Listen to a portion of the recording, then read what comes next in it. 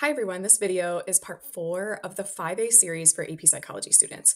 This particular video will focus on identifying the causes and symptoms of depressive, bipolar, dissociative, and trauma and stressor-related disorders. So as you can see in the unit outline, we are still in this section called Selection of Categories of Psychological Disorders, and we'll be in this section for a little while longer. Today we'll focus on a few of those categories. So as you can see, the primary focus of this video is to identify the symptoms and possible causes of a few different categories of disorders in the DSM. While you're watching, make sure you take note of these. This is a list of vocabulary concepts you should take note of while watching today's video. By the end, you should be able to define and describe them. The first category that you need to know from this lesson is called depressive disorders. And the DSM-5 categorizes depressive disorders as conditions that involve persistent sadness, emptiness, irritability, followed by cognitive and physical symptoms that impair everyday life. Most of the disorders in this category share some similar characteristics of a disturbance in mood that's typically marked by low energy, sadness, or a loss of interest that interferes with daily life. You'll notice in the blue CED note at the bottom of the screen that AP Psychology students only need to know 2 depressive disorders for the AP exam, and these are major depressive disorder and persistent depressive disorder. And I'll cover those in more detail on the next 2 slides. Depressive disorders affect about 7% of the US population annually, with higher rates seen among women and rising prevalence among adolescents. Depressive disorders arise from a combination of factors, biological, psychological, and social factors. Those who have a family history of depression are at an increased risk. And it's believed that depression may also result from an imbalance in neurotransmitters like serotonin or even changes in hormone levels. Stress and trauma are also believed to be factors. Childhood adversity or chronic stress can also trigger depression. There's also cognitive factors that are linked in with the causes of depression. Negative thinking patterns and low self-esteem can also contribute to depressive disorders. And these disorders are treatable through therapy, medication, and lifestyle changes. So the first disorder in this category is major depressive disorder. It's also called clinical depression, and it's a serious mental health condition that significantly impacts mood, behavior, and well-being. A major depressive episode lasts at least 2 weeks and involves at least 5 of the following symptoms, but must include a depressed mood or loss of interest. So those symptoms are depressed mood nearly most of the day or nearly every day, loss of interest in activities that normally would be of interest to the individual, significant appetite changes or changes in weight, sleep disturbances, restlessness or slowed movements, fatigue, low energy, feelings of worthlessness or excessive guilt, difficulty concentrating and making decisions, or recurrent thoughts of death or suicide. And symptoms might cause significant distress or impairment that may not necessarily be due to another medical condition or substance use. Now, if you notice on the bar graph on the screen, this is published by the National Institute of Mental Health using a 2021 national survey of drug use and health data. This study defines major depressive episodes as a period of at least 2 weeks with a depressed mood or loss of interest, along with sleep problems, changes in eating or energy, and concentration and low self-worth. So it's consistent with the DSM criteria. And they use this survey to identify the prevalence among adults of major depression. And you can see that the findings show a higher rate in females than male and more frequent episodes in young adults compared to older adults. Major depressive disorder is treatable with therapy, medication, and lifestyle changes, and it can help many people have a more fulfilling and healthy life. The next depressive disorder is called persistent depressive disorder. This was formerly called dysthymia, and it's a chronic form of depression that lasts at least 2 years in adults. In children and adolescents, it needs to last at least 1 year.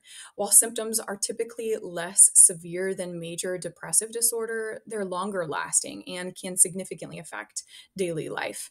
Persistent depressive disorder affects about 2% of US adults annually and is twice as common in women as is in men.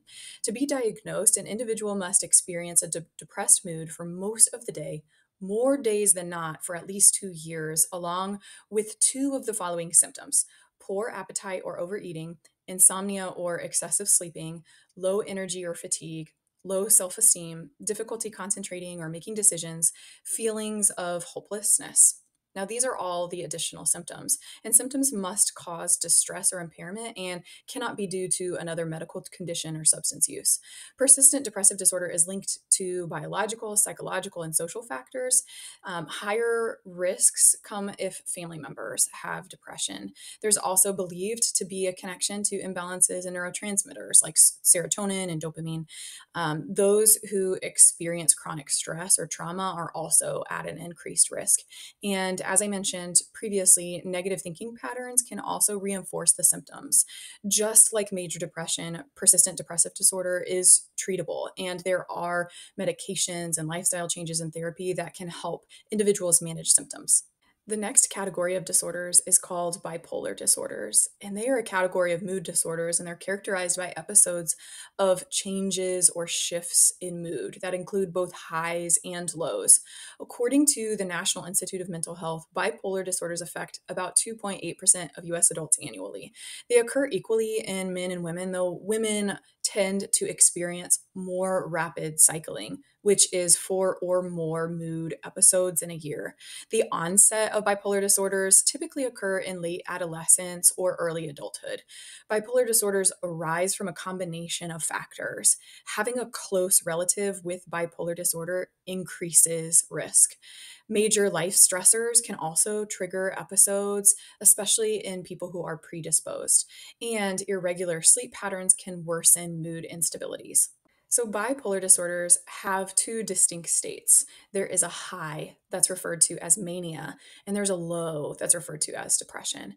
There's also a milder mania called hypomania. A mania, or a manic state, is a distinct period of abnormal, elevated mood, along with increased energy or activity that lasts for at least 1 week, or if it's required to have a hospital stay. The episode must include at least 3 of the following symptoms, or 4 if the mood is just irritable. They need to have inflated self esteem, they need to have decreased need for sleep, being more talkative than usual, or having rapid speech that's difficult to interrupt, racing thoughts or a flight of ideas, distractibility, increased goal directed activity or psychomotor agitation, engaging in risky behaviors like excessive spending or reckless driving. And a manic episode might look like someone who stays awake for hours and days on end, working on a brilliant business idea, spending thousands of dollars they don't have rapidly, and becoming irritable when others question their plans. Depression is a state in a bipolar disorder in which someone needs to have a low or depressed mood for at least 2 weeks, where they're losing interest in things that normally would interest them. And this is spanning across multiple activities.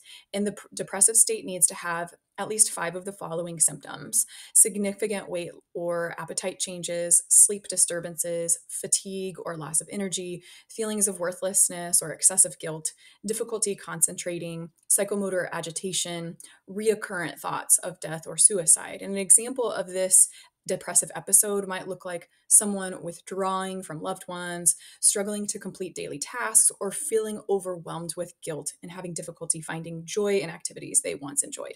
Bipolar cycling refers to the shifts between the highs and the lows. Individuals may experience varying patterns of cycling, including rapid cycling, or they may have longer periods of stability between each episode.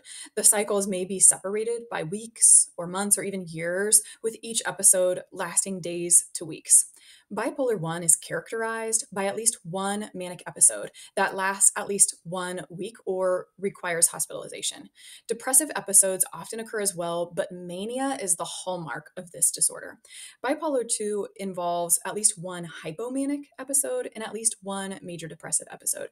Hypomania is a milder form of mania. It's characterized by elevated mood, possibly irritability. It could be increased energy and activity, but it's less severe than mania and doesn't cause significant disruption in daily functioning.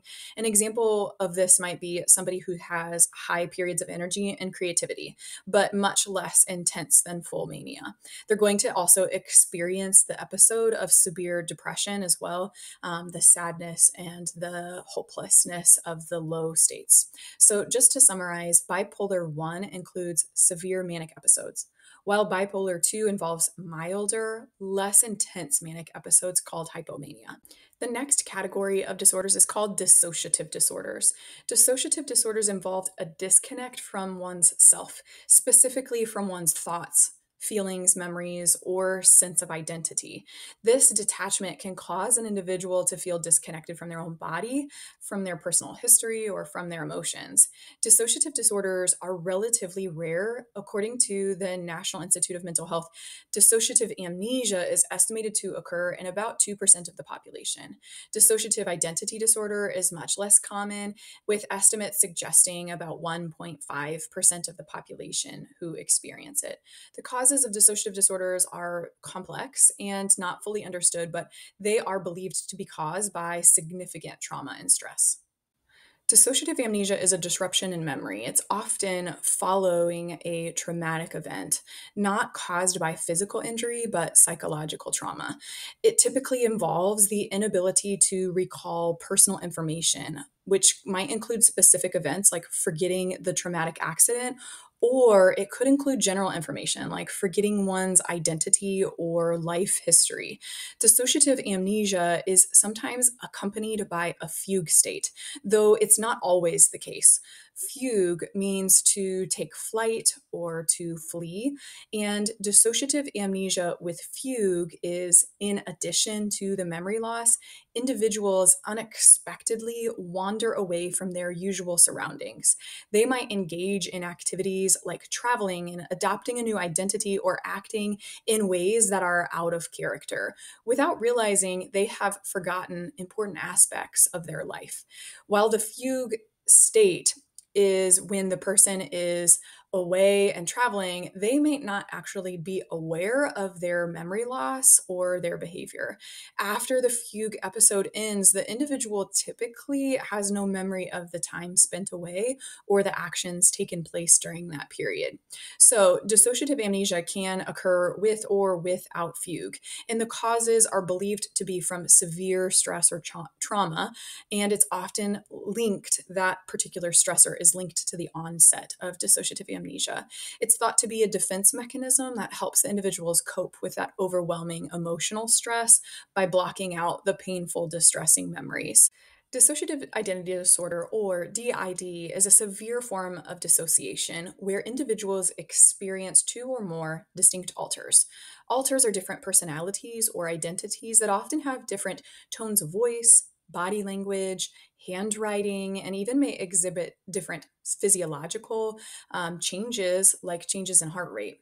An alter is a distinct personality state that may have its own name or behavior, memories, and sense of self. The individual themselves experiences dissociation when the alter is present, typically having no awareness or understanding of what was said or done while an alter is in control of the body. This separation of selves into different alters is believed to develop as a coping mechanism that's born out of severe persistent abuse and childhood trauma. Dissociative identity disorder is often misunderstood and misrepresented in popular culture and media. It's not simply multiple personalities, but rather a splintering or fragmentation of the self.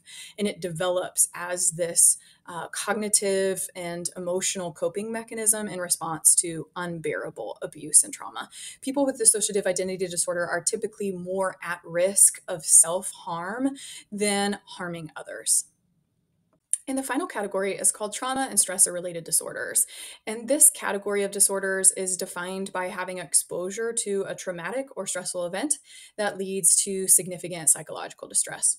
Individuals with these disorders experience hypervigilance, which is being highly sensitive and alert and aware and cautious, severe anxiety, having flashbacks, insomnia, which is difficulty falling asleep or staying asleep, emotional detachment, or hostility. And while there are several disorders within this category, you need to be familiar with post-traumatic stress disorder. And post-traumatic stress disorder, or PTSD, must include some of the following symptoms. An individual must have experienced or witnessed a traumatic event. This might be something like a natural disaster or military combat or witnessing an assault. An experience of this event will lead to symptoms for at least 1 month, and the symptoms might be intrusive symptoms like reoccurring distress, reoccurring memories, nightmares, or flashbacks where the person feels the trauma happening again. Another symptom might be avoidance, where they avoid reminders of the trauma, like places or people or conversations. Another symptom might be negative changes in mood or thoughts. So, having persistent negative beliefs about oneself or the world, or feeling emotionally numb or detached. And another is having irritability and changes in emotional reactivity. This could include reckless behavior or difficulty concentrating, having an exaggerated startle response, or having trouble sleeping. And PTSD is believed to have developed out of exposure to trauma, but not everyone experiences PTSD who experiences trauma. Risk factors include the severity of the trauma, the lack of social support, genetic predispositions, changes in brain functionings, particularly in the amygdala and the prefrontal cortex. And PTSD is treatable with therapy like cognitive behavioral therapy, medication, coping strategies, and these different treatment methods can help manage symptoms and improve quality of life. Let's do a few short questions for review. Remember, I'll read the question out loud and you'll need to pause the video to determine the answer. Question number 1 says, a woman is found wandering in a city far from home with no recollection of her identity or how she got there. Days later, she suddenly remembers who she is, but cannot recall anything about the time she was missing. Which diagnosis best explains her experience? Question number 2 says, a college student who recently survived a car accident finds himself unable to sleep, frequently experiences flashbacks of the crash, and avoids riding in cars whenever possible. He is easily startled by loud noises and struggles with feelings of detachment from others. Which disorder does he most likely have? Which of the following is a key difference between bipolar 1 and bipolar 2 disorder? This brings us to the end of today's video on identifying the causes and symptoms of depressive, bipolar, dissociative, and trauma and stressor-related disorders. Make sure to check our key concepts and key focus questions for today's video to make sure you're taking away the most important parts.